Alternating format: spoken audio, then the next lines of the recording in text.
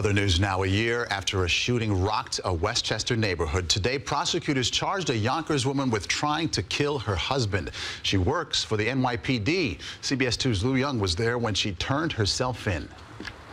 She's interviewed would-be police officers in her job at the NYPD, but now psychologist Emily Dearden was heading to be booked and charged by cops for attempted murder. The wife and mother of two surrendered to Yonkers detectives early Friday morning, charged with trying to kill her husband, developer Kenneth Dearden. He says because she wanted to be with a new boyfriend. Her lawyer says it isn't so. With every fiber of her body and every resource that she has, she's going to be fighting these baseless charges.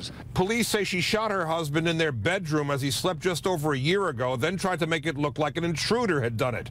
Kenneth Dearden survived a bullet wound to the head and neck and says he began to regard her with suspicion as time went on. In court papers filed 2 weeks ago, he says he discovered his wife's boyfriend came from New York to Texas about the time of the shooting, pressuring her to end their marriage. We're told Emily and Kenneth Dearden and their two daughters, ages 11 and 14, have all been living in the same house for the past year, the scene of the crime. The judge has set her bail now at $150,000 and ordered her to stay away from the house, the husband, and the girls. She plans to go to family court to get visitation rights while the criminal case proceeds. This is a loving mother.